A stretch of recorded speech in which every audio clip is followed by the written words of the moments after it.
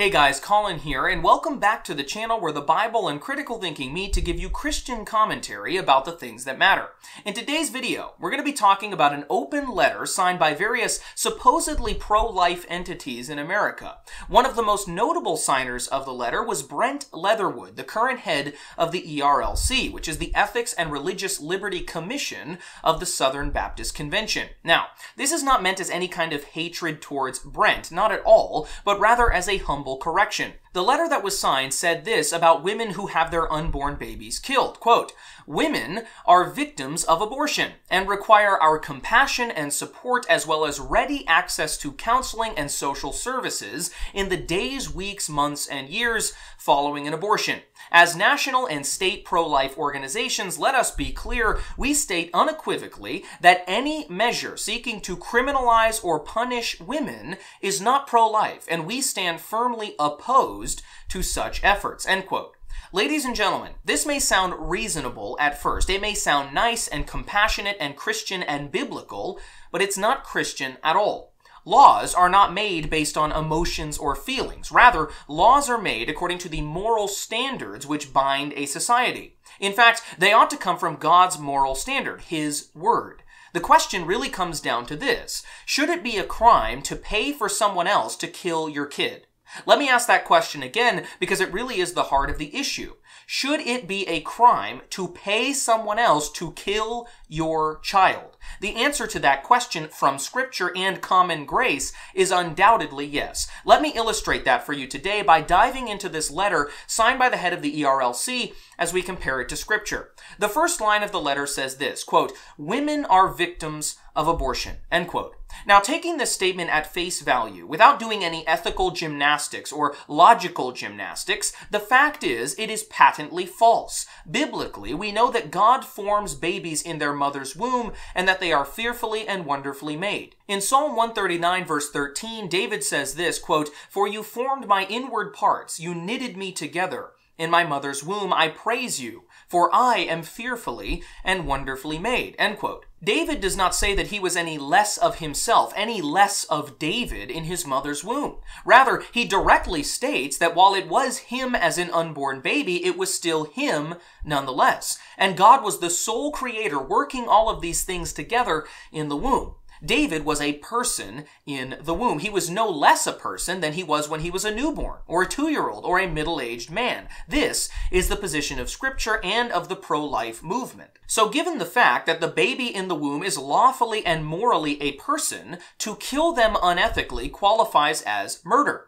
Leviticus 24:17 says, quote, "Whoever takes a human life shall surely be put to death," end quote. Just to be clear, I am not necessarily advocating the death penalty here. That's a topic for another video.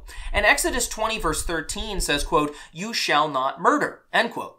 The unethical taking of a human life, then, is both sin and a criminal act under the law, at least under any kind of law that is truly rooted in God's Word. Moving forward from this perspective, the biblical perspective, we can now ask the all-important question: who is the victim of an abortion? Obviously, the only true victim is the child. They are not involved in the act, and their life is the one being taken. They bear no guilt as to the crime, yet they have experienced all of the consequences of the crime. By definition, this means that they are the only true and ultimate victim of this act. The other two people fit under different categories. The one who kills the child actively, the so-called doctor or clinical expert, is guilty of murder directly. The mother is guilty of being an accessory to the murder. In fact, every abortion is, in some sense, paid for by the mother of the child. Either she pays for it directly, or someone else offers to pay for it on her behalf through insurance or other means, and she accepts that offer. Either way, this is effectively a murder-for-hire scheme. So the situation is quite simple. We have an event where one person pays another person to kill an innocent baby. In a case like this, biblically and ethically, who is the victim? Obviously, the child being murdered is the victim. The murderer and the one who pays the murderer and asks them to do it, aiding and abetting them in this infanticide, these two are the victimizers, certainly not the victims. But Brent Leatherwood and so many other mainline pro-lifers will confidently say that these women are the victims of the killing. Again, this is plainly false, but some may try to contradict these claims, saying that many women who kill their unborn babies are victims of sexual assault, abuse, and even human trafficking. The letter seems to capitalize on this fact when it says that women, quote, require our compassion and support, as well as ready access to counseling and social services in the days, weeks, months, and years following an abortion, end quote. To this, I would simply respond by saying that with regards to any sinful mistreatment the women have suffered, we should sympathize with them fully, and we should try our very best as Christians to love and support them through our churches in every way we can.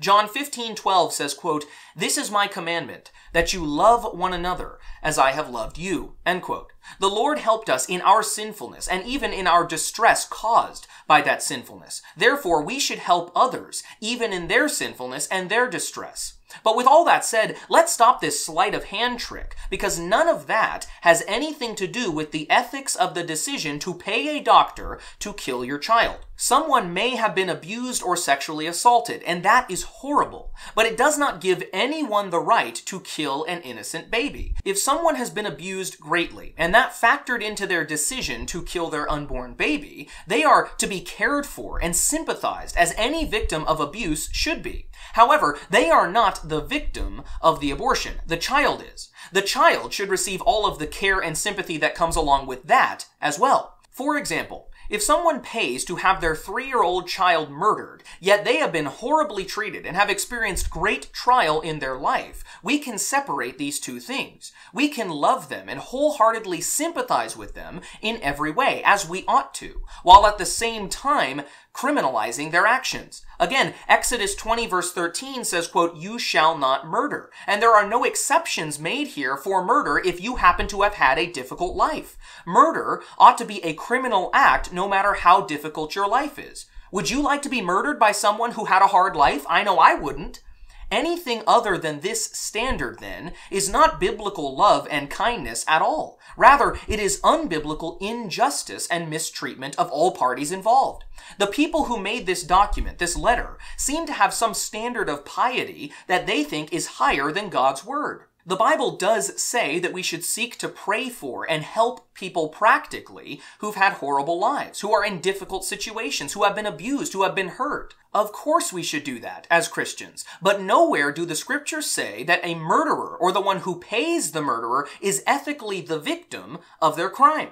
Nowhere does Scripture say that because you've had a horrible life, and you may have had a horrible one, that you are therefore not morally responsible for any of your actions. This kind of statement then, this letter, does not come from biblical ethics, but rather from the personal emotions of the writers and signers of the letter.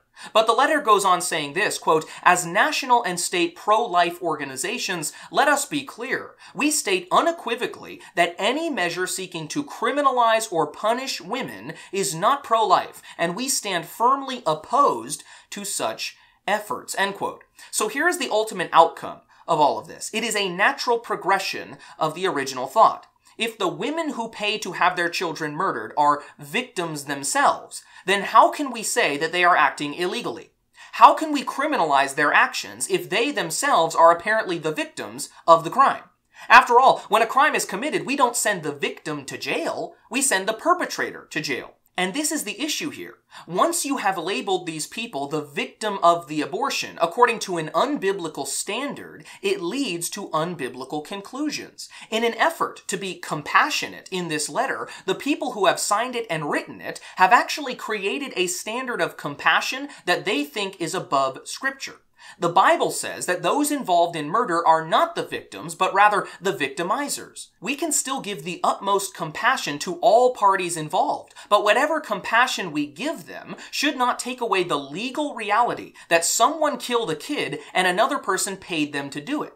And this should be illegal. 1 John 4:17 says, quote, "Beloved, let us love one another, for love is from God, and whoever loves has been born of God and knows God," end quote. So we know that we should love everyone, and we should not bear sinful grudges against them. We ought to wholeheartedly love the women who kill their unborn babies, knowing all the time that we ourselves have sinned against a holy God. Who are we to withhold love from sinners when we ourselves are forgiven sinners? These women can be forgiven by the blood of Christ, and thank the Lord for that. Let us all pray that they would be. Yet at the very same time, Romans 13:4 says this, quote, "But if you do wrong, be afraid, for he, the civil magistrate, does not bear the sword in vain. For he is the servant of God, an avenger who carries out God's wrath on the wrongdoer." End quote. So we are supposed to love and be compassionate towards these women, all of them, across the board. But the same Bible, the same word that commands us to love them and be compassionate also commands the government to legally punish evildoers. And can we seriously say that paying someone to murder one's child is not an act that should be lawfully criminalized to some degree? Of course not. But here we have the head of the Southern Baptist Convention's ERLC signing a letter saying that these actions deserve absolutely no criminalization whatsoever. This is the essence of the issue. The Bible tells us to be loving, but it also tells us how to love. Romans 13:10 says, quote, "Love does no wrong to a neighbor. Therefore, love is the fulfilling of the law." End quote.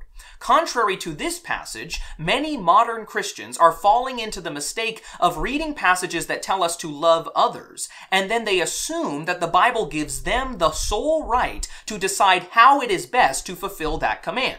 This is absolutely false, and it leads to the unethical conclusions that you've seen in that letter. Just think of how foolish and ridiculous this statement is. They're literally saying something along the lines of, I don't think it should be a crime to pay a doctor to kill a child because God told us to be compassionate to everyone. What a foolish statement to make. If you truly love the unborn child, wouldn't that necessitate that you protect them by making it criminal to kill them? Of course it would. That would be a consistent position. But letters like the one I've read for you today have already bought into the lie that loving the woman involved means that you cannot make it a crime to kill the baby involved. This is secular humanism invading the church. Make no mistake about it. Secular humanism says that man is the measure of all things and that we make the standard as people. This is merely a Christian spin-off of that old falsehood. Yes, God told us to be loving, they might say, but I am the measure of how to love. I get to be my own private subjective standard of God's objective love. I know that God's word said that being directly involved in murder should be illegal and prosecutable by the government, but my standard of love says that we shouldn't do that. And keep in mind, there may be many saved Christians who are saying these things unwittingly. But still, this is merely a different ideation of secular humanism. We can't forget that. In both worldviews here, it all boils down to man's opinion rather than God's word. So let us remember the words of 2 Timothy 3:16, which says, quote, "All scripture is breathed out by God and profitable for teaching, for reproof, for correction, and for training in righteousness." End quote. It is scripture and only scripture that is fully perfect, holy, righteous, absolutely true, and breathed out by God himself. We ought to pay attention to it. Our emotions are not greater than the word of God, and they are certainly not a replacement for the ethical standard thereof. And please know this, I do not offer any of this correction from some high and mighty position. I am no better than anyone else. I am nothing but a wretched sinner myself, saved by the grace of Jesus Christ. So please, let's pray that the ERLC and the other signers of this document would turn away from this false perspective and turn to the truth of God's word. Thank you so much for watching that video. Please give us a like and subscribe so that you don't miss any content. Also, don't forget to subscribe to our Rumble channel as well, just in case YouTube ever takes us down. The link is in the description. And before you go, take a look at this list here. These are the people who make all of the free content you see on this channel possible with their monthly support. Today's highlighted channel supporter is Monique Brown. If you also want to help and become part of the solution today, hit the link in the description. The support starts at just $5 a month, which comes out to just 17 cents a day. Every little bit helps us immensely here on the channel. So I hope you'll consider joining the Truth Army today, and until next time, fight for truth, never surrender, and keep your eyes open. Thank you, and God bless.